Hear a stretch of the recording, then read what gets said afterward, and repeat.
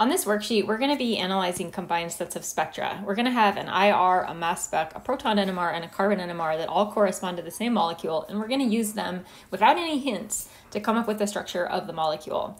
These are the different steps that we're going to take as we analyze the spectra for each molecule. I might not follow them in this exact order, but we are going to do all of these things.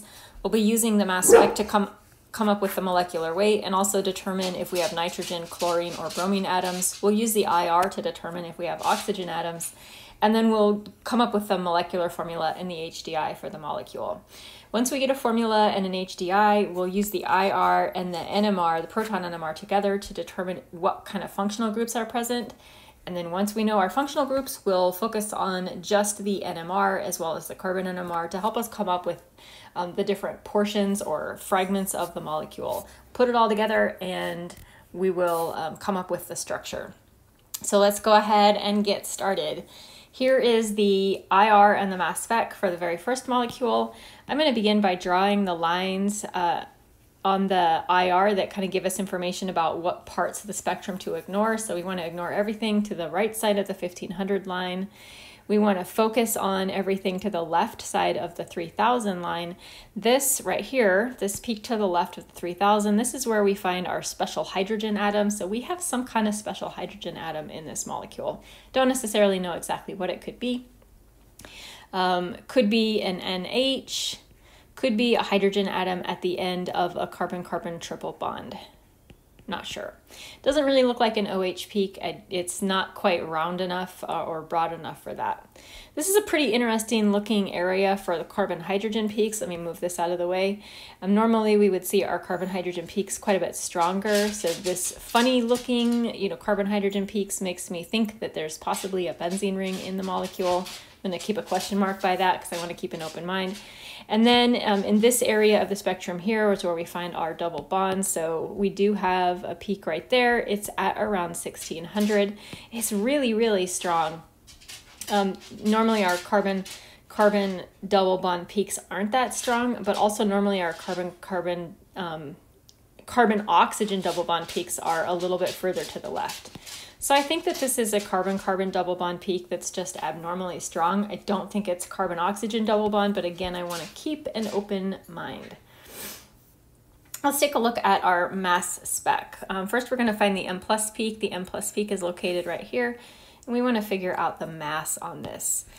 125, 24, 23, 22, 121. We have an odd mass number, which tells us that we have nitrogen in this molecule.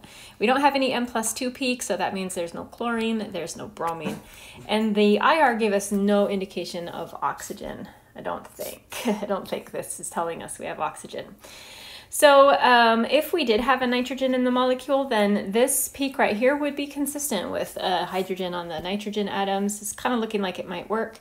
Let's go ahead and use this 121 with the nitrogen to come up with an HDI for this molecule and a molecular formula. To come up with the molecular formula, we're going to use the rule of 13. We're going to start by taking our 121 and subtracting the mass of nitrogen.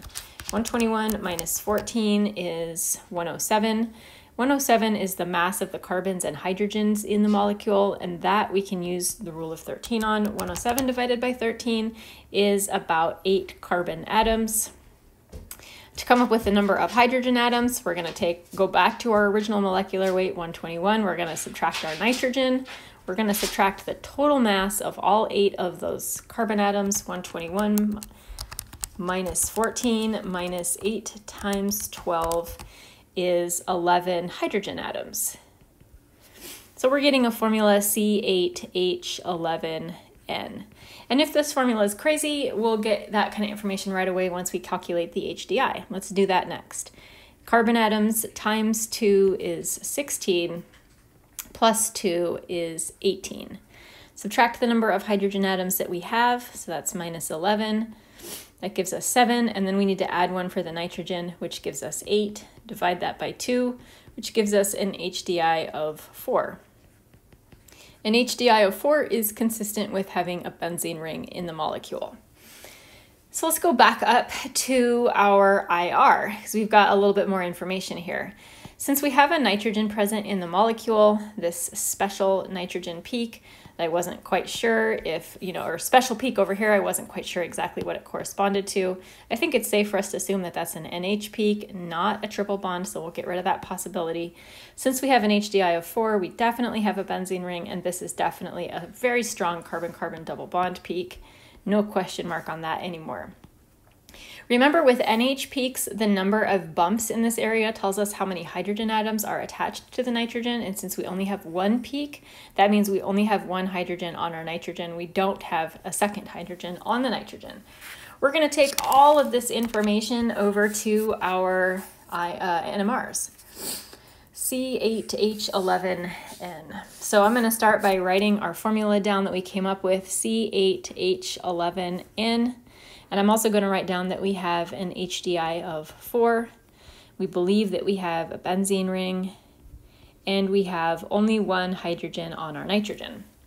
The first thing that I want to do is just verify with the proton NMR that the number of hydrogen atoms are adding up to what we came up with in the formula. 5 plus 1 is 6, plus 2 is 8, plus 3 is 11. So that looks good.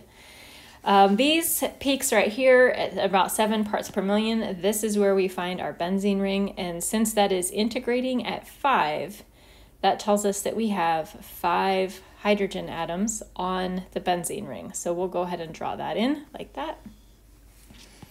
Then for our other peaks, this is 1 hydrogen that looks, it's kind of a funny looking peak.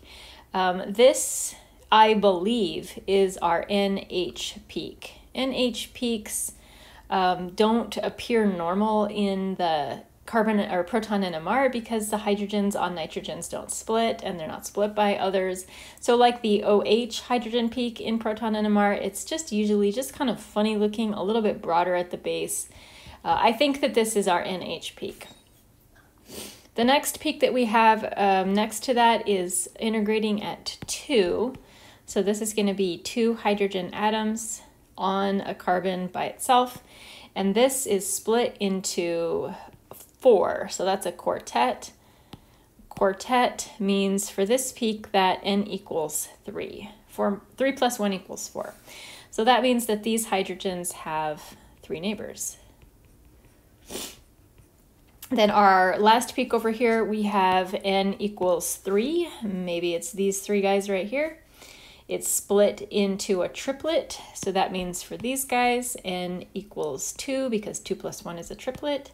And so that's probably these guys right here. So these 2 peaks most likely are corresponding to an ethyl group. Looks like we probably have as much information as we're going to get for this molecule, so we can go ahead and put it together.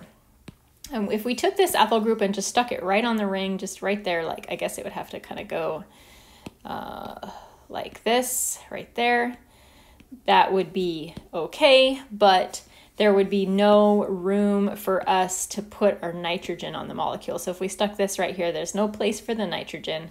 So that tells me that we need to put the nitrogen on the molecule first, like right there in that place, and then we can go ahead and attach our ethyl group up here to the top. I'm going to redraw that NH bond. Stick that right there. We haven't even looked at the carbon NMR at all yet. Let's go down and look at the carbon NMR. What we're expecting to see is 2 unique carbon atoms plus a whole bunch of them for the benzene ring. And it looks like we've got 2 unique carbon atoms plus here's our benzene.